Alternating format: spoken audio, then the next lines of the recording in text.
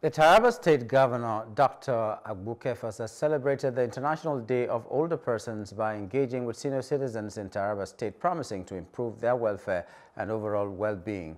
Representing the governor, the Deputy Governor, Alhaji Aminu Abdullahi Alkali, emphasized that the International Day is a reminder of the crucial contributions made by older citizens to the development of their society.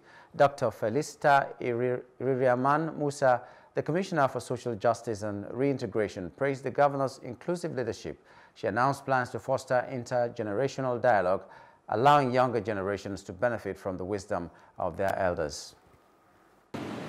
We'll continue working tirelessly to ensure that our elder citizens receive the support, recognition, and respect they highly desire.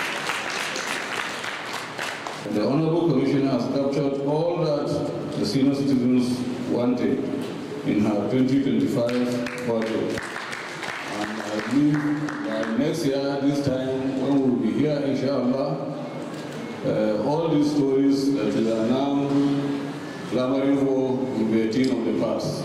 I humbly plead to His Excellency to complete the creation of a specialized care center tailored to meet the unique needs for our older population. The center will ensure comprehensive access to essential healthcare services, including routine medical checkups, counseling, and social support. By doing so, we empower our senior citizens to live healthier, more dignified lives, while also promoting their independence and self-reliance.